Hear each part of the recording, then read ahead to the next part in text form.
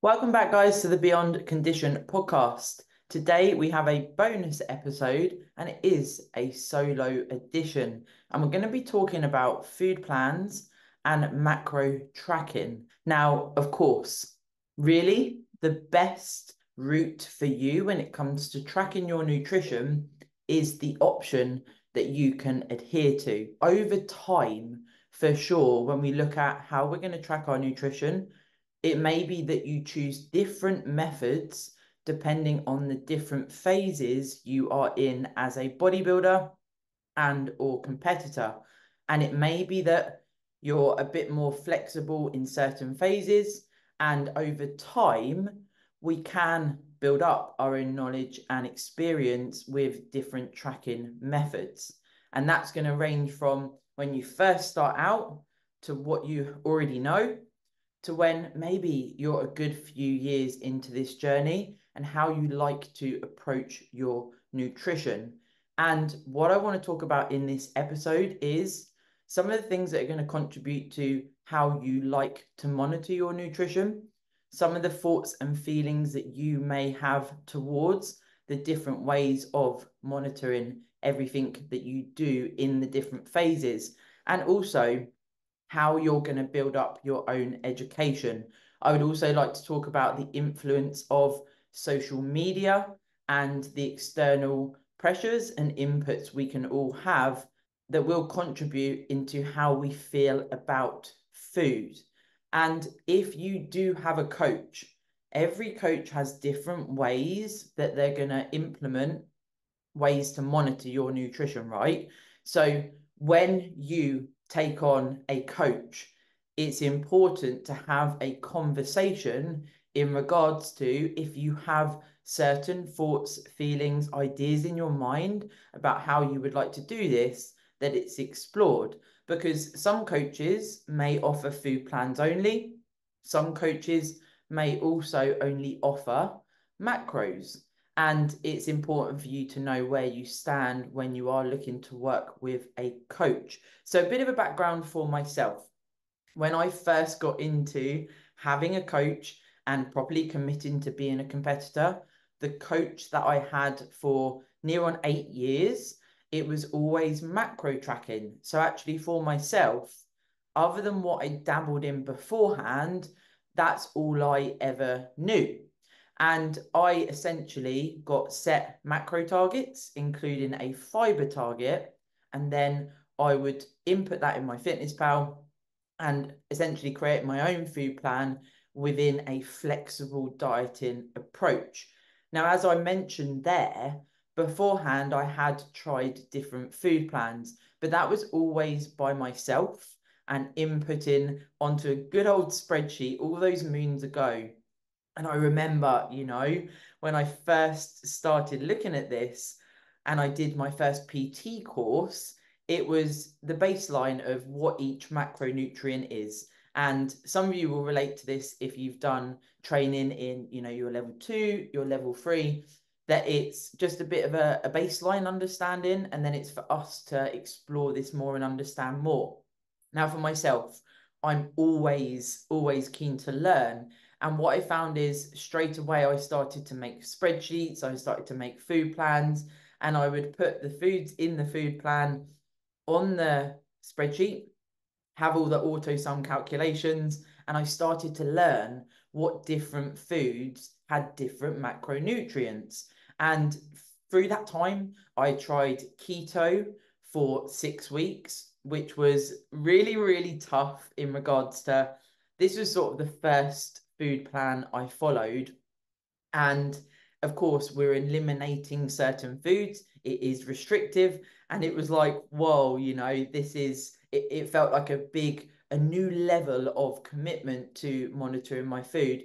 And actually, I found through doing a true keto diet, for me, it didn't end up feeling so good. And it wasn't the route I wanted to take. So that left me with like, okay, so where do I go from here? And when I worked at the gym, I had a good friend there, and we both were starting to get into bodybuilding. And I started to formulate different food plans, how that would look with different foods and different macronutrients. So, as I said, then I went into working with a coach, and that was Stephen. And I'll always remember every week I had to fill in my spreadsheet. So, like I say, back in the day, every day filling out what macros you'd hit and doing that myself through my fitness pal, I hit the macronutrient targets bang on the letter. And it actually, for me, unleashed a neuroticism to get the bang on targets. So, whatever my targets were at the time, they were exact in my tracking methods. And that for myself, for sure, unleashed this neuroticism, but it also unleashed something in me that I guess proved to myself that I could do this to the nth degree, and I felt happy doing that. And a lot of you that listen, I'm sure, are going to be an all or nothing approach. And that is something that is associated with bodybuilders. We like control, we like structure. And for me, hitting those targets bang on is not a problem. If I'm set macronutrient targets, I'm set targets. And this is where you will hear this on the podcast. If you are in this and you really want to get everything nailed and bang on, then there's going to be certain people listening that go, yeah, I hear you. I understand, I do not want to leave anything to chance. And actually, at points of my journey with Stephen, at one point in particular, he pulled me up on it and he said, there's absolutely no way you can get these macros bang on every single week, because there was an allowance of 5 grams either side in a diet and 10 grams either side of each macronutrient target in an off season. And I was like, what do you mean? And he was like, I've never had a client that has been able to track to the absolute number of the target day in, day out for consecutive weeks, months, and years. And there was points in off season where he would challenge me to go, okay, let's go over your macros or under your macros. Then I started to get into different thought processes and methods of control, where actually what I would do, and this is where he then again pulled me up, if I went over on my protein target, so say by 5 grams, so if it was 170 gram macro target for protein and I went to 175, what I would then do is test the system, I guess. But I would then go under on my carbohydrates by 5. And because the same calories are yielded through protein and carbs, I'd then still be hitting the exact calories, but still exploring going under or over certain macro targets. And then he pulled me up again. No, I don't want you to borrow one and substitute the other. I want you to go over or under and allow yourself that 10-gram allowance and explore how that feels to come away from so much control and neuroticism over my food. Now, for me, again, you might relate here, guys. It felt like I don't understand why I wouldn't want to hit things exact. And I thought that was a good thing, and I always felt like it was almost like a badge of honor that I could do that. And I got off on it. And I still get off on being able to do certain things as a bodybuilder, because it's not a problem for me to stick to a plan 150%. I'm exaggerating there, but I want to hit my targets as bang on as possible. But as he had picked up, and this is where the emotional attachment can come in here, guys, is that I was institutionalizing myself by these numbers. And when I say I was in the matrix every day, for sure I was. And that was for years and years and years. Everything was absolutely bang on, because I don't see another way to do bodybuilding. And at that time, it was like, I'm so focused on these numbers that it would be very hard for me not to hit the numbers. Now, as you will pick up on the podcast, this is very much me. I don't have a problem sticking to the bodybuilding lifestyle. I absolutely love it. And what I said there, right? I was imprisoned by these numbers, so focused on these numbers. And over time, I've been able to understand why Stephen got me to explore the different ranges and be able to not be so rigid in different phases. So this is where, again, like I said at the start, it might be that you're more flexible in different phases as a bodybuilder. Because in prep, in my mind, we are robotic, we are hitting targets, and there's no room to slip up here. That's me personally. I have never, hands down, cheated on my diet. And that is the God's honest truth. And that for me was never an option. Now, like I said, when I got into bodybuilding, this unleashed some new level of control for myself. And actually over time that did start to, I guess, when I reflect back, wear on me mentally, because all day, every day, I'm thinking, have I hit my targets? What do I need to push and pull to hit these targets? And I have a joke when I say this, but if I need to cut a green bean in half, whatever I need to do, I would do it. But when that spans across years, that does take its toll. And what I'm now able to do is reflect back and go, okay, so I understand that more, that there can be flexibility in the different phases, because what that can lead to is a bit of a warped relationship with food, because you're always eating for a purpose, generally speaking, as a bodybuilder. But what that can do is build a fear of food and being able to embrace off plan. And that's certainly something that, yeah, okay, right. We want to hit these targets in all the phases, but we are still human. And that's what I certainly forgot as I was moving through my bodybuilding journey. And then when I got to off plan situations, it was very scary. And I always say this to my clients, and this was always for my own thought processes.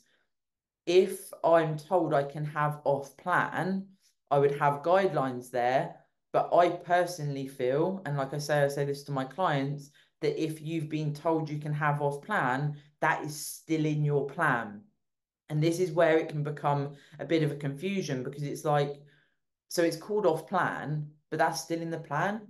That doesn't make sense. But this is where we start to rewrite how we view different phases and different thought processes around having off plan foods, because then we are in danger of potentially, when it comes to off plan, if we don't follow guidelines, if we don't communicate with our coach, if we literally do whatever the fuck we want, that can lead to, of course, potential binge type episodes, a lot of backlash on your GI, a backlash on your training, your energy, your general well-being and performance.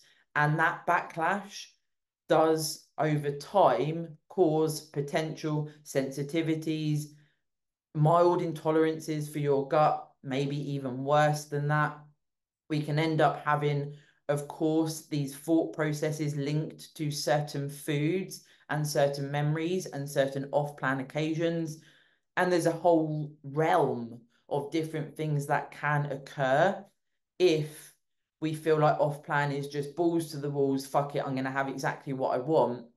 It's not, and I will repeat that, it's not me saying you shouldn't have off plan and enjoy different foods. What it is me saying, if you're a bodybuilder and or competitor, generally speaking, off plan is going to be there for a reason, and that could be a multitude of things. And having elements of control and some guidelines in place can really help for off plan to become more of a enjoyable experience, being able to facilitate you really immersing in having some nice food, rather than you feeling like you're counting down the days to off plan and then it's the fuck it button. Because more often than not, as bodybuilders, we can then be led into, I shouldn't have eaten X, or do I need to do extra cardio? Do I need to spend time in the gym? Do I need to be there longer than I normally do? How do I get back those calories that I've eaten? And you can see how this cycle starts to develop, where we can end up being in these binge restrict type cycles.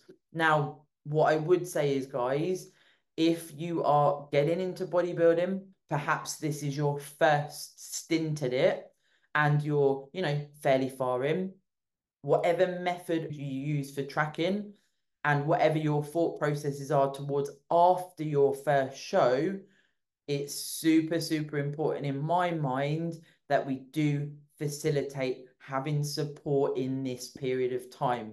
Now, I say first time, this transfers personally across, even if you've done this for years, to have support after your show and in that period of time. And it's well known, right, that we have a meal out after the show. We maybe have a couple of days where we have some foods and we eat some foods we haven't had in a prep. But then in my mind, it's very, very important that we get back to structure and a method of tracking. And that may change from what you did in your prep. So there's a bit of background in regards to some of the things I'm going to talk about today, but also what I did for the majority of working with my first coach, Stephen, for sort of nearly 8 years, some of the things that occurred for me and some of the thought processes that I now have when I reflect and look back on my journey. Now, when I went into working with Tom, it was always still flexible dieting and I've always hit macro targets. But what we did was, as I moved through my last prep, I was macro tracking, but I created a food plan, particularly as I get into the depths of prep, having a food plan on my Fitness Pal. So it's almost like a mix of the two. I would have the macro targets, I'd lay out my Fitness Pal, and then I'd have a food plan to rinse and repeat each day. Then when there was a macro change, I would do that in my Fitness Pal, again, creating my own food plan within a macro target. And this is where I say, guys, this was after, 10 years, right, of doing this. And I'm able to, and of course, I'm a coach as well, and I have that on top of being a competitor. I'm able to formulate a food plan where I'm still looking at micronutrients. I'm still able to hit the macro targets, try and hit a good fiber target, albeit, of course, it gets much harder as you start to gravitate to eating not very much food. But I'm able to do that. I'm also able to construct a food plan that preferences when I would want the set macros throughout a day, how I want to prioritize my gym sessions and fuel around that, and how I want to utilize my food around bedtime to facilitate a good sleep, how that all works out over a day. A lot of us will have a coach that looks at that for us. So this can be, and we're going to talk about food plans first as a method. A food plan can be an ideal way to, one, if you don't have the nutrition knowledge there, and that might not even be, you could be years into this, or it might not even be that it's your first time. However, having a food plan created for you by your coach, if your coach knows about nutrition, which hopefully they do, they're able to formulate a food plan that is constructed to preference training performance, to preference a good profile of different foods within that. Hopefully, a good profile of micronutrients as well, and be able to hit as many of those targets as you can as you move through the different phases. Now, as I touched on there, and I laugh nervously, as you move through a prep, guys, our micronutrient profile and our variety of foods is going to decrease because, of course, we're heading into a deficit further and further over time. And to do that, we are ultimately removing foods. So it becomes harder to hit profiles within your food intakes per day. But depending on who your coach is, and obviously, every coach has a lot of different ways they're going to do these things. But I like to keep a good micronutrient profile across all phases, and that is prep as well. And there comes a point where I will discuss this with my clients when we're in a diet phase where we are going into less fiber, less micronutrients, and then we start to almost go over, it's almost like we go over the bridge into no man's land when we're heading into a deeper deficit, because we then can't prioritize health as the big focus if we're facilitating a large deficit. And this is where the sport is often labeled as extreme, because it's not just what we're doing in the gym. It's not just if you're using PEDs, all of that considered. You are, of course, limiting the food you have to a high degree, and that is not a normal way to live. And it is, of course, for bodybuilders, it feels quite normal, right? Like, I don't have a problem with what needs to happen in a prep for the outcome of stepping on stage. And I know a lot of you will resonate with that. It's like, I'll do whatever it fucking takes. It doesn't matter, you know, for me, this is what needs to be done in prep. I'm stepping on that stage knowing I've done whatever it takes to get there. And again, you know, you're going to see different mindsets here, guys. But if you're looking to do this, if you're looking to push a large deficit, if you're looking to get pretty lean, we can't have health as the main focus at all times. The way I like to frame it, by including micronutrients, by utilizing supplementation, by being as smart as we can for as long as we can, is that we are doing this in the healthiest, in and out, comma, healthiest way possible.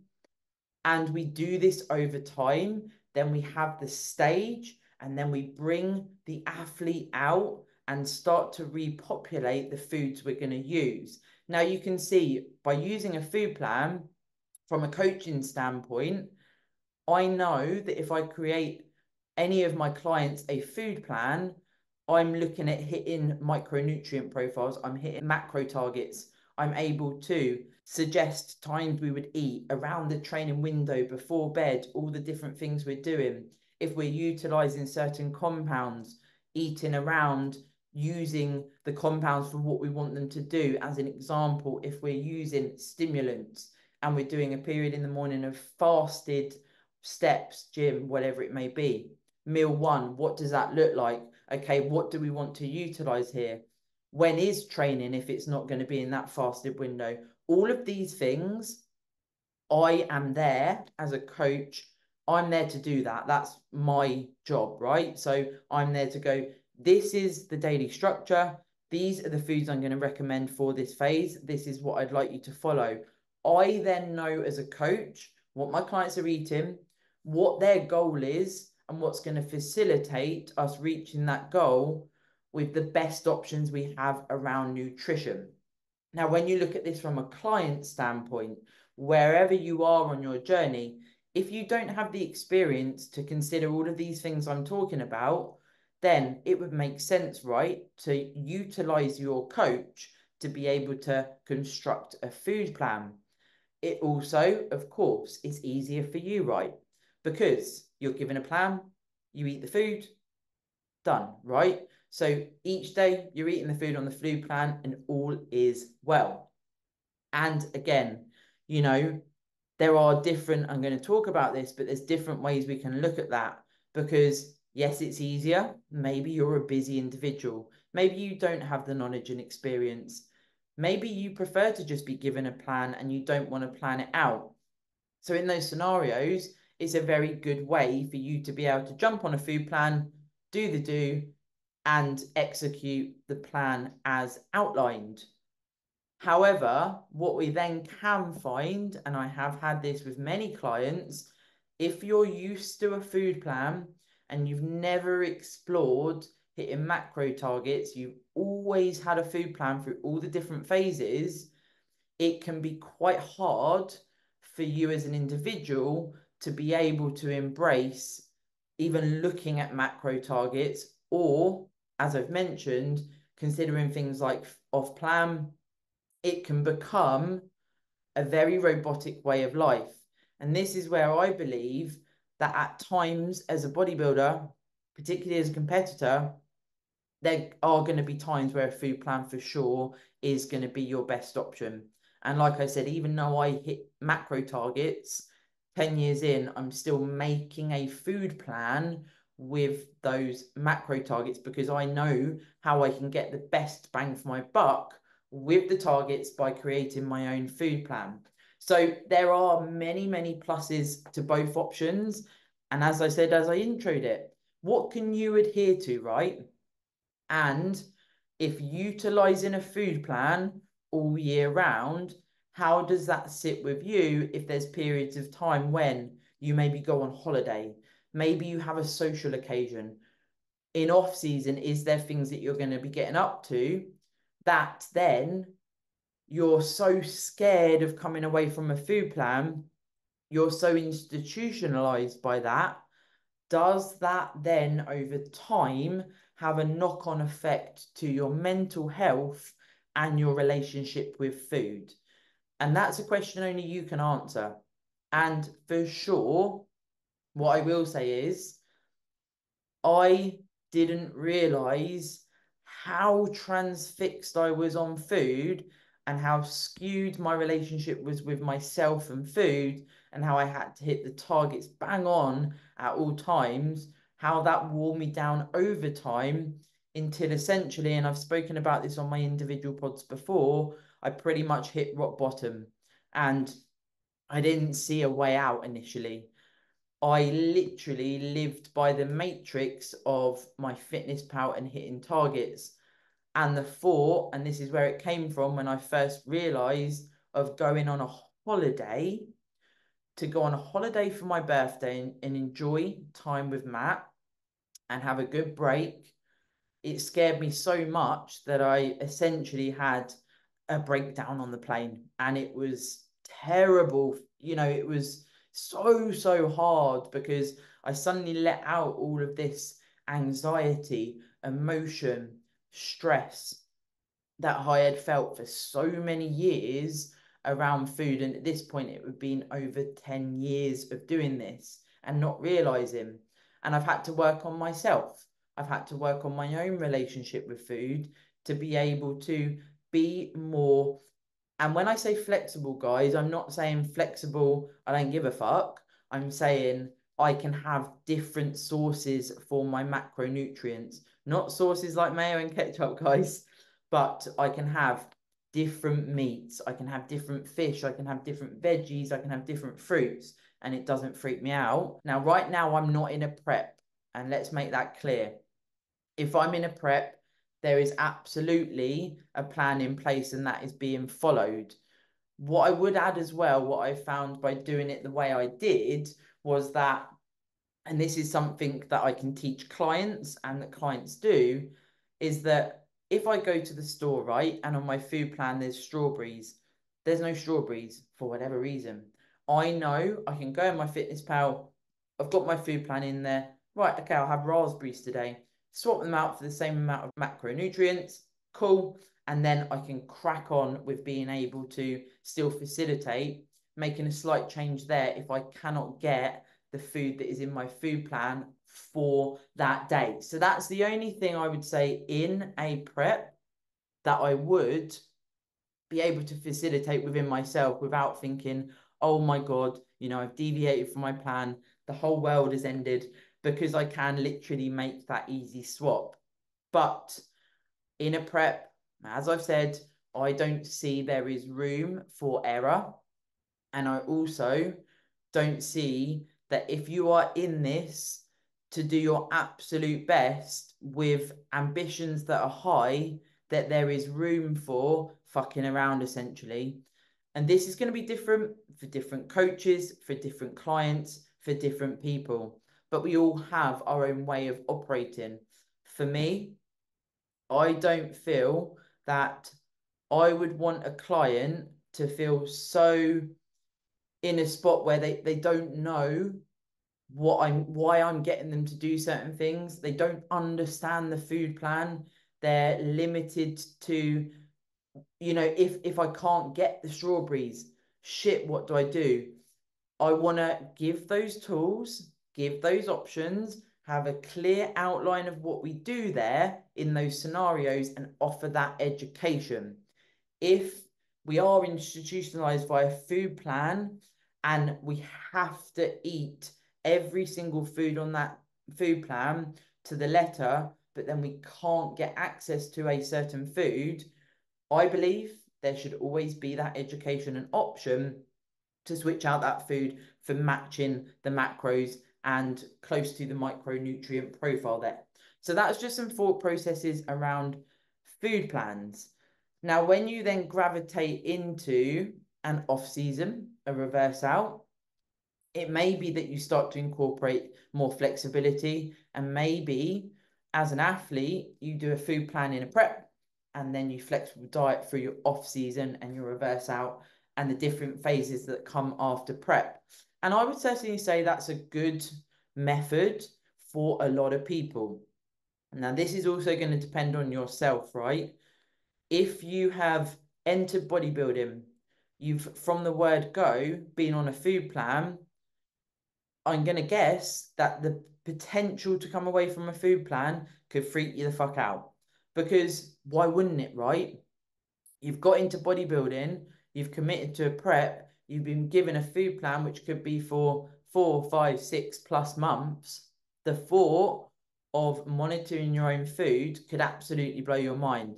So it may be that you stick to a food plan in your off season also. What I like to do with clients, if we're in this scenario, perhaps they've worked with a previous coach, perhaps all they've ever known is food plans. What I like to do is graduate this over time if the client would like to be able to get to a point where they know what to do with macronutrient targets.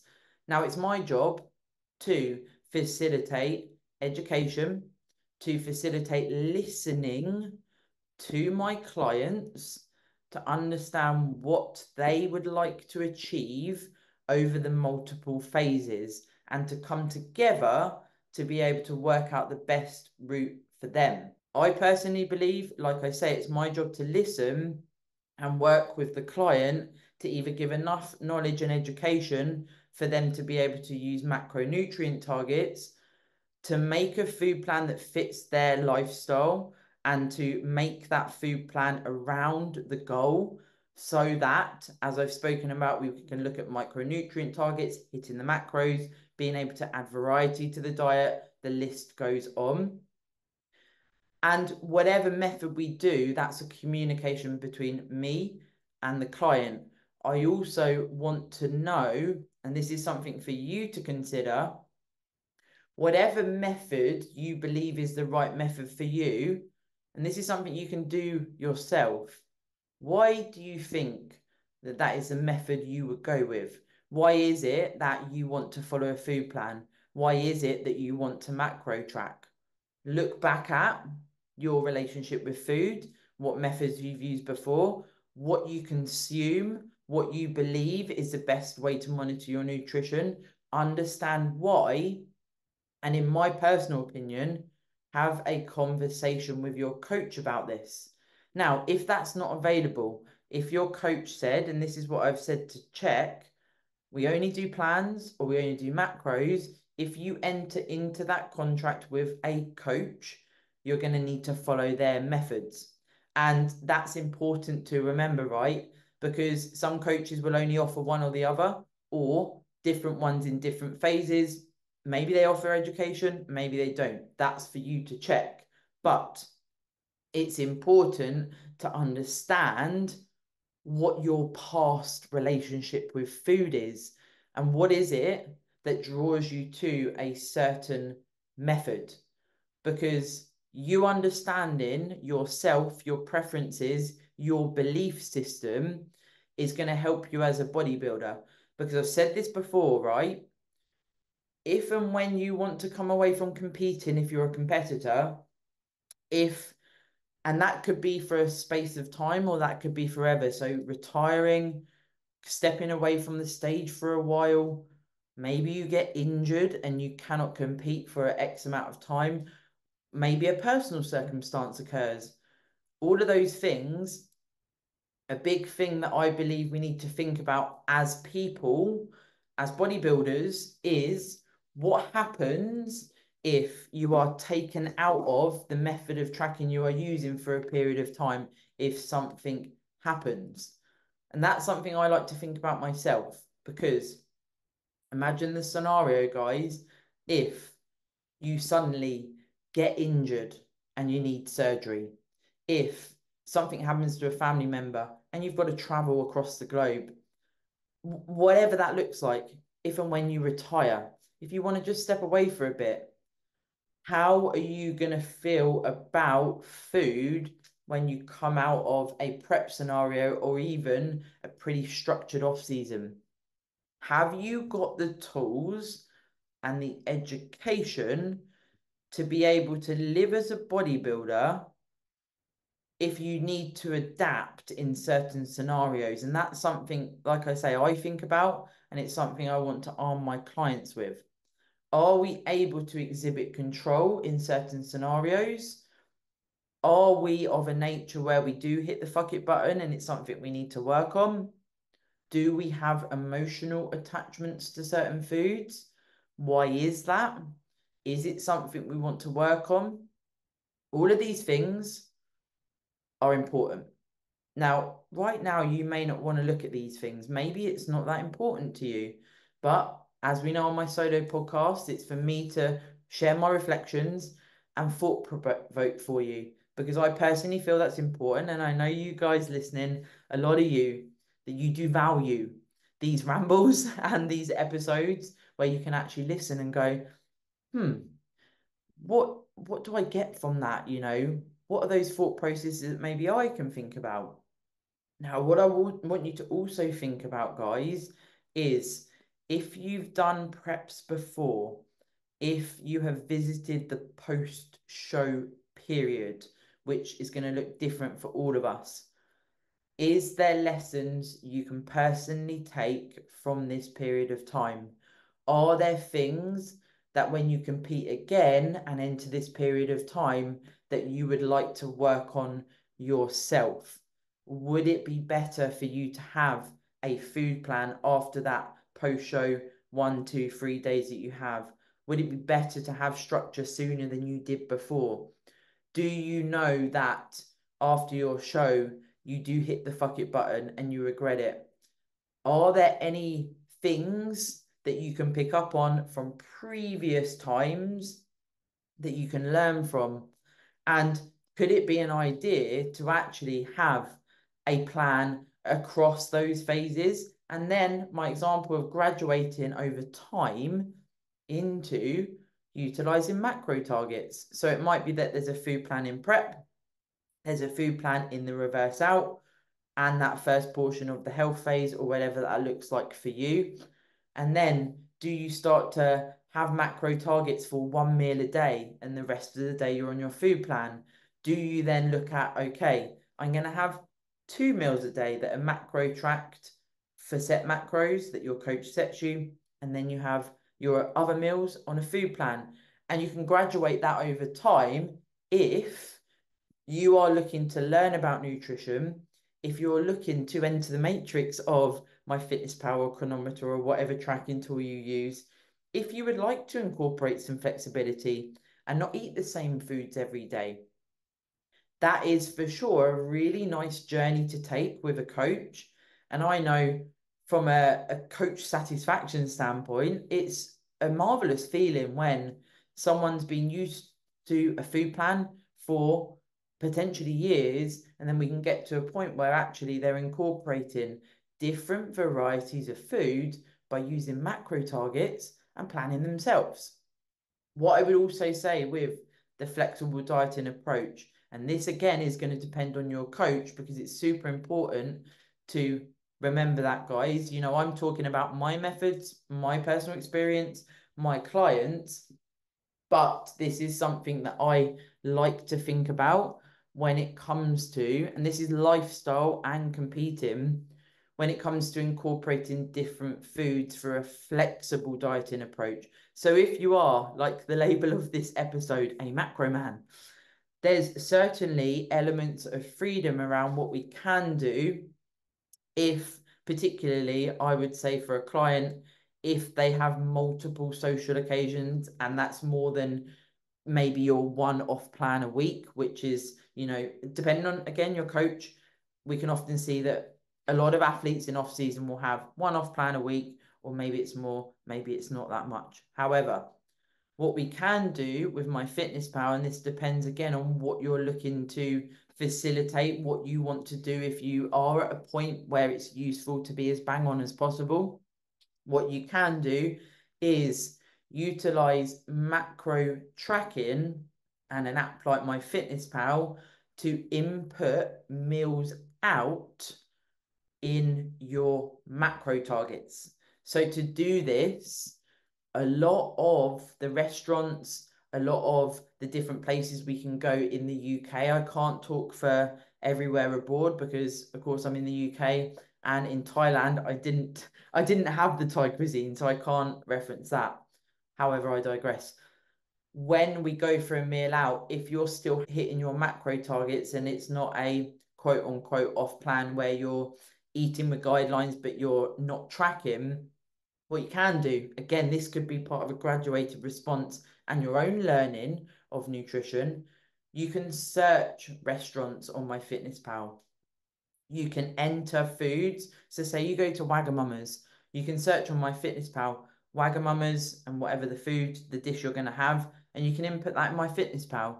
That then allows you to still track that day if you're not quite ready to have off plan that you don't track. And it's something I utilized for years because it was quite scary to go off plan, off plan. So I was able to go to Nando's, go to Wagamama's, go to different restaurants and input their dishes into MyFitnessPal and still hit my targets. What I would say as a heads up here, guys, is when you eat out, you're not in control of the cooking of the food and the exact targets that they're saying, the exact macros they're saying are in that meal. And that is something to consider because you're going to have different chefs, potentially slightly different portion sizes. But what it does allow, depending on where you are at, if you want to track your meals out, if your coach wants you to track your meals out, you then have an option, right? You can then socialize and input a ballpark for what you're going to have when you go out. And I feel that that is definitely an option for, depending on your circumstance, for you to be able to stay on track but still go out to eat. So that's an option as well on this graduated approach, but also for your own learning and understanding of nutrition. What I would say is this also allows you to go out and socialize with people outside of bodybuilding and for you to be able to immerse in social occasions without needing to take a Tupperware with you, without anyone really knowing. And I personally felt at that period of time in my life where I was still engaging with more sort of general population people, and if there was things that came up, I didn't want to be the one to say no all of the time. So I could then go out for a meal and be able to input a food, a dish, and be able to do my own thing and know what I was doing before I got to the restaurant. Again, this can lead to a sense of ease because, of course, we go into the restaurant and we already know what we're going to have. So there isn't this almost anxiety, the deliberation, what do I do in this scenario? And also, for me personally, it helped me control what I was going to have in regards to not then going, oh, fuck it, I'll have whatever. Had in my mind what the dish would be. The only drawback that I'll mention here, guys, is that if you get to the restaurant and they don't have your chosen dish on the menu, that can lead to, of course, what we are not looking to facilitate, the anxieties and stress as to what you would then have. So this is where I say the education, the knowledge, and the experience with nutrition in these scenarios will come in clutch because you have options. And this is something that I believe we should be offering as coaches so that we don't lead to these scenarios where, as athletes, as bodybuilders, you're like, shit, what do I do? And it's a whole world of stress because you don't know what to do. You're so resided over to certain foods, certain dishes, and that can, of course, lead to you feeling the stresses over time of being in this rigid thought process and the way that you look at food. And this is certainly, again, person dependent. Now, I mentioned at the start, I wanted to touch on social media and also what we consume. Because let's face it, guys, we're in 2024. There are nutrition reels, there are influencers, there are YouTube videos, there are never ending conflicting opinions, discussions, options that we can hear about or see and think, well, why aren't I doing that? I want to do that. Is that for me? Well, X athlete is doing this, but that's what I want to do. Why aren't I doing that? Why isn't my coach letting me have X food? And again, that can add to the stresses and anxieties around the plan that you are following. And that's aside from it being food plan or macro, you are still going to end up in your own head. If you're consuming things that are affecting you potentially negatively, you're starting to question your own method of tracking. Above all else here, guys, what I would say is if you are working with a coach, in an ideal world, you want to find that coaching fit that enables you to ask questions. Because if you're not sure why you are eating certain foods and does this meal have to be after my workout? Do I have to have this before bed? I don't really like that food. Shit, what do I do? If you don't ask questions, what's that going to lead to? It could lead to a number of different things, right? It could lead to you not adhering to your plan. It could lead to you trying to find your own way. And that can affect, of course, your progress, no matter what phase you're in, if your coach doesn't know about that. If you're making macro swaps from your own knowledge and experience, and potentially that knowledge and experience isn't where it needs to be, you could be making swaps for calories, but you may not be hitting the correct macronutrients.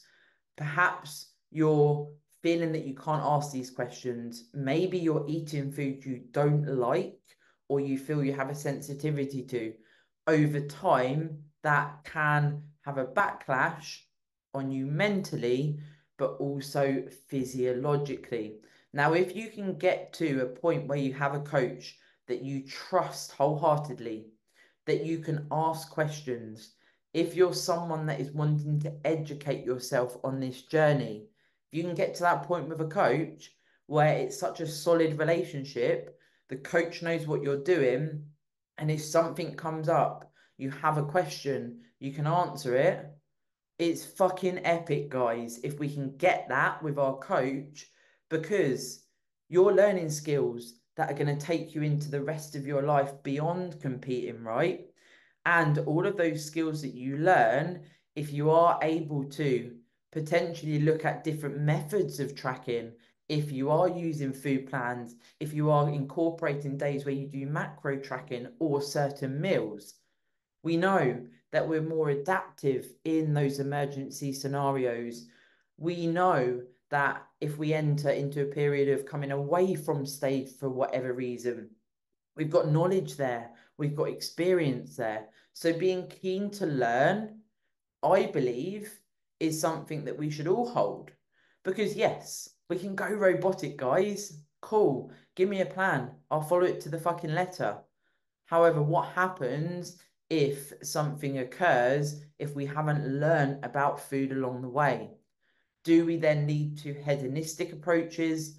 Do we, and this does happen for many, many people, and this is competitors, bodybuilders, normal people trying to change their life, that get a result, and this is normally a weight loss result, if we're looking at it from this side of things, you get a result, and a year later, you're back to where you started when you embarked on the diet.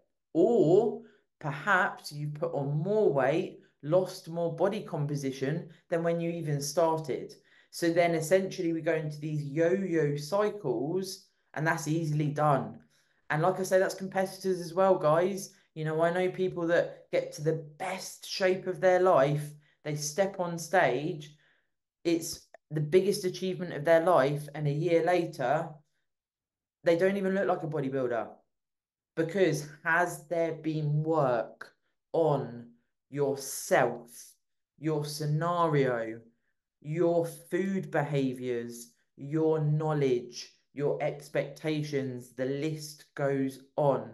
Because it's all well and good being able to follow a plan, but what happens after that plan? And that's something I think is important to consider, because also, if you are so worn down by a food plan in a prep, and then you're told after your show, do whatever you want, what's going to happen, guys? We know what's going to happen when we think logically. We all know that, guys, right? We're listening to this, we're adults. What's going to happen if you compete and then you hit the fuck it button and you do whatever you want for days, weeks, months, however long that is? You're going to lose body composition. You're going to sway your relationship with food.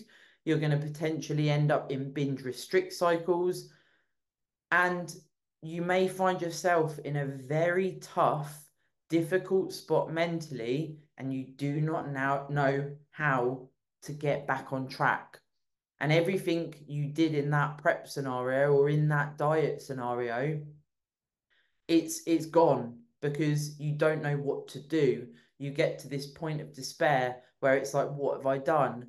Now, if we look at all the methods I've spoken about today, and particularly working with a coach and listening to a coach combined with asking questions and telling them how you feel, if we get anywhere close to these thoughts and feelings where you've overeaten or you're in a dark place, if you have that bond with a coach, if you can be honest and if you can be prepared for this, the likelihood is that you can get back on track pretty easily. And I think for sure, for a lot of competitors, from what I see, from what I hear, from what I've experienced, that you've done a prep. So you think, well, I've done the prep, I deserve to eat. I deserve to eat what I want. I don't want to follow a fucking plan. I need some time out. I'm so worn down mentally and physically. I want to have the food that I want. And I'm going to have to be boring here, guys, but it's something I talk to all of my clients about. And it's something that I personally believe is very, very important when we look at your GI health and your relationship with food. When you come out of that show, your post-show period, you are repopulating your gut with foods that you haven't had for an extended period of time. Now, if you keep caning it, if you keep eating foods that you haven't eaten for months and months and months in a prep, guess what?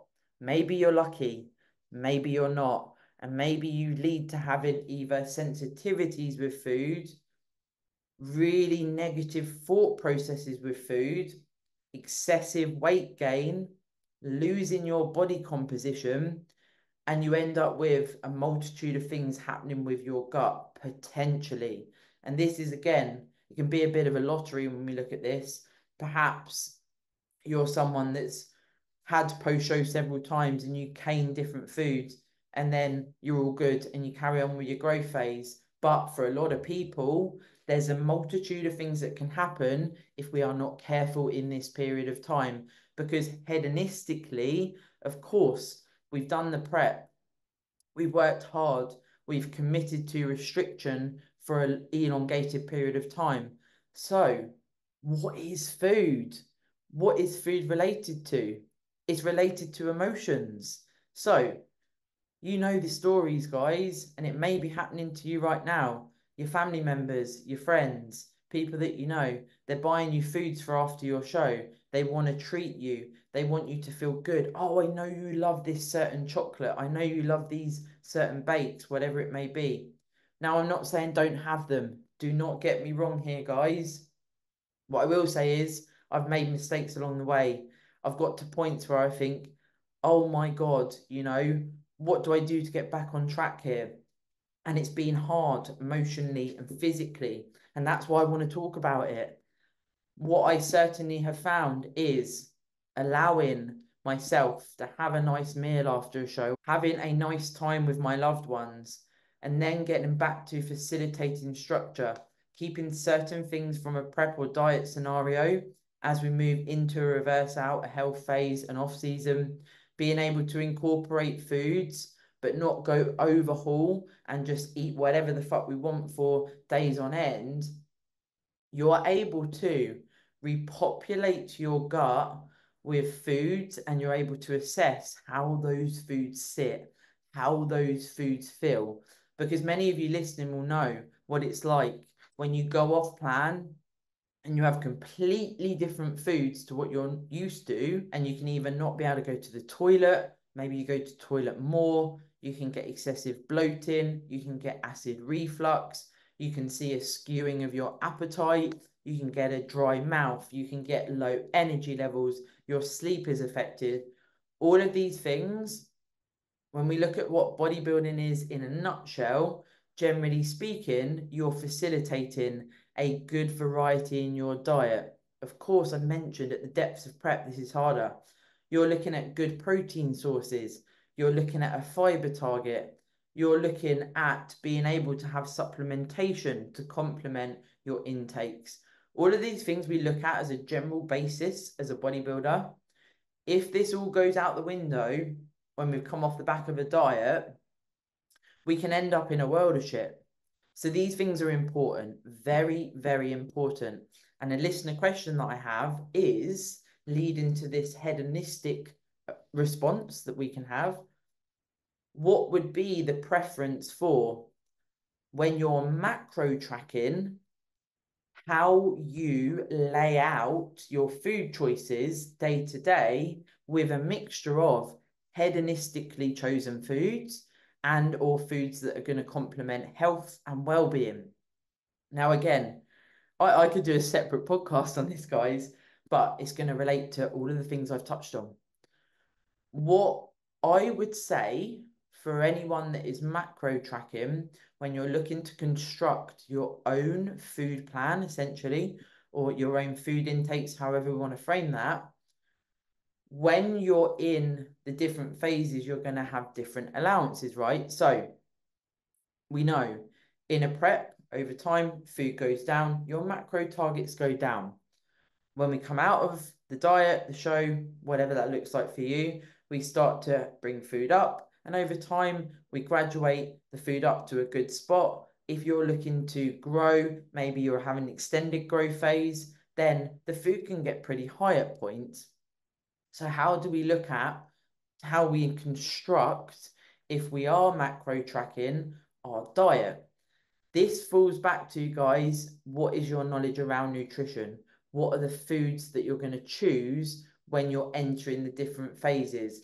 I would say more so potentially if we're looking at a prep or a diet scenario, and I label it, what is your best bang for your buck? So when I went to 1,000 calories a day for 13 weeks, what did I preference? I had micronutrients in every single meal. I went from 5 meals to 4 meals, so I could have more food each time I ate, and also I could keep busy in between, in those blocks in between eating. I would preference good quality protein sources and fat sources. And my whole diet, my whole prep is leaning towards whole foods. Now, when you first start a prep, maybe your calories are still in a good spot. There is more room, there's more wiggle room to be able to include certain things. However, I've found over my experience and over my time, if I utilize foods that are more of your what we would call empty calories. So if I was to utilize my calorie allowance, it's like a bank allowance or credit. If I was to use my numbers, my macro targets on foods like protein bars or a chocolate bar, even, something that is more emptier in calories that actually doesn't fill me up, that actually I would find that one, that would drive more hunger. Two, that also can lead to you wanting more of these foods. That's something to think about, because in a prep scenario, personally, I would recommend that you include foods that digest well, that you know sit well for you, and that you look at, and not excessive volume, but a good amount of volume each time you eat, particularly as you go deeper into the deficit. If we can include things like salads, veggies, when our macros go down, if we can look at foods that are going to satiate you enough, at points it may be beyond that and you're not looking to facilitate satiation as such, because the goal is obviously the stage, and we go over that bridge I mentioned earlier, and it's like, right, okay, food isn't tasting like it used to. But if we can facilitate those whole foods and those foods that digest well, in combination with some volume, some nice seasoning, my preference is salt. I love salt. And I know Gigi will listen to this, my client, who also loves salt. We are the salt sisters, but seasoning food, that can help. If you're looking at calorie-free items, and this is something that is, again, person dependent and coach dependent, something I recommend is 2 to 3 over a day. If you're using calorie-free items, using that 2 to 3 times over a day. So then it doesn't lead into excessive use of calorie-free items, because again, can that lead to certain food behaviors and pathologies? Can that lead to you wanting more of foods that taste like a sugar-free item? Yes, potentially. And are you, and this is a question you will need to answer, are you relying on sugar-free items to give you a palate experience for you to then be able to find prep more enjoyable? And what I would say off the back of that is using stuff like this sparingly in your diet, and my personal recommendation, 2 to 3 times a day if you want to use them. But are you just winding yourself up? Are you having these things to then feel like your diet tastes better? And actually, is it better to, at a point in prep, to reside over to, I have sugar-free syrups a couple of times a day, I'll salt my foods, and actually, at times this is going to suck. This is going to be pretty hard. I'm not getting every time I eat this amazing palate experience. But guess what? Your goal is to get shredded and get on stage. What's more important, right? So this is a thought process that only you will know. If we are using sugar-free items as a crutch for months at a time, I will tell you that this can lead to long-term digestive problems. This can lead to food pathologies. And do we need to spank sugar-free items in all of the phases? Again, that's going to be up to you. That's not for me to tell you what you should and shouldn't do, unless you're a client of mine, but it's a thought process, because what are we actually getting from those items? A couple of times a day, 2, 3 times a day, you look forward to it. It's nice, maybe you have a coffee with a 0 calorie in it. Maybe you have a salad with one of the dressings, something like this. It can add a little bit in there, but ultimately, guys, a prep at times is going to suck. It's going to suck hard. And have you got what it takes? Does it go back to, I will do whatever it takes? Well, for a short period of time, can you reduce how many sugar-free items you have? Can you suck it up and stick to a food plan of not much food? Can you look at smart ways to construct your food plan or your macronutrient targets, and or both, to facilitate you being able to get through this prep and come out the other side, and then go through into whatever your phase looks like after your prep? So in answer to that question, I would say there are periods of time where hedonistically, for sure, we can include certain foods in our diet. In an off season, maybe we have protein bars, maybe we have chocolate bars, maybe we have breakfast bars, lots of different things that we can incorporate. We can make foods more exciting if we're flexible dieting with a macronutrient approach. Maybe we incorporate some different seasonings. Whatever that looks like for you, the list goes on there. For sure, we can incorporate hedonistic approaches here. But what I will say is that if you're having food you really enjoy and you have set targets, just be careful with if you have certain foods that then spark you to want to have more of that food or something else that is related to that meal you have. So I know in the past there'd be certain meals I'd want to have off plan that would then make me want to go and have some bakes or whatever. And then you get into these food relationships where if you go and have off plan, always on the way home, you get ice cream and cookies, as an example. Where does that then lead? Do you then get home and you got some biscuits there? Oh shit, suddenly calories have gone through the roof and we're out of control. And that's just a little example of if you are including foods that are more hedonistic, to understand that if these foods spark something within you, then it's important to either work on that with your coach or understand why. And maybe for periods of time, we don't include that food. Then when we look at the well-being side of the question, should your macro targets and your macro tracking all be geared towards the well-being side? From my standpoint, if you are a bodybuilder in the physique realm, I believe it's important to have a nutrient-rich diet, a diet that offers a diverse range of micronutrients, depending on where you're at, of course, in these phases. As we've already discussed, in a prep, it's going to get harder. But if you are macro tracking in an off season, you can for sure incorporate a mixture of different whole foods. And what I would say is in regards to this, and this is where I'm going to leave it today, hedonistic choices, where does that come from, first of all? And why do you want to be a bodybuilder? What is it you want to get from this? Do you live and breathe bodybuilding?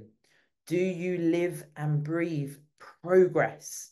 Do you love being the one that tracks and monitors their food, that hits micronutrient targets, that hits macro targets, that doesn't have a problem eating out the Tupperware, that knows that, generally speaking, they're tracking on a macro plan to be able to facilitate a good variety of foods, digestive health, general health and well-being? Are you looking at this as actually hedonistically, I want more of the whole foods, or hedonistically, do you want to eat shit? And that again is going to be person dependent. What I would look at is if you are including things like your chocolate bars and whatever it is, whatever your choice is, might be that you're more savory. Can you have X item and then go, I'm fine with that. That's a nice treat. And a bonus tip that I will round up on today, and what I would do in off seasons, is if I wanted to incorporate a chocolate bar or a protein bar, I would couple that with one of my normal meals and I would have an allowance for that. So an example would be with my bowl of oats. I would have my oats with my protein mixed in and fruit and peanut butter or whatever I'm having there. And then I would have X protein bar, X chocolate bar. And the reason I mention this as a bonus tip, if you eat your normal meal and then you have something additional, which is, say a protein bar that's 250 calories, you're already quite full from that meal. If you then have that after, personally, I feel that is a tactic to, if you're including hedonistic foods that you enjoy, the likelihood is, like I say, you're quite full from the bowl of oats and whatever you have with it. And then you have a protein bar and you're really satisfied, rather than if you're starving hungry and you eat a protein bar. I personally feel like that could lead to you wanting more of those flavors, wanting more of those foods, and potentially hitting that fuck it button and going off track. So I hope you've enjoyed this episode, guys. We have till the end of the month to vote for the Beyond Condition podcast as Apple Podcast of the Year. And of course, I've had that in the intro for the most recent episode. So I appreciate if you've voted already. As always, guys, my inbox is open on Instagram. And I mean that. Every message I get, I really do appreciate it. Even today, speaking to Carly, if you're listening, Thank you for your support of understanding the mission and seeing that and tuning in every week and really enjoying the podcast. And all of you guys, all of you that I meet and I get the honor to meet in person or on Instagram, I really do appreciate your support, and I will continue bringing you a podcast every week. And of course, this week you get to. Thank you guys, and I will speak to you real soon. Hey!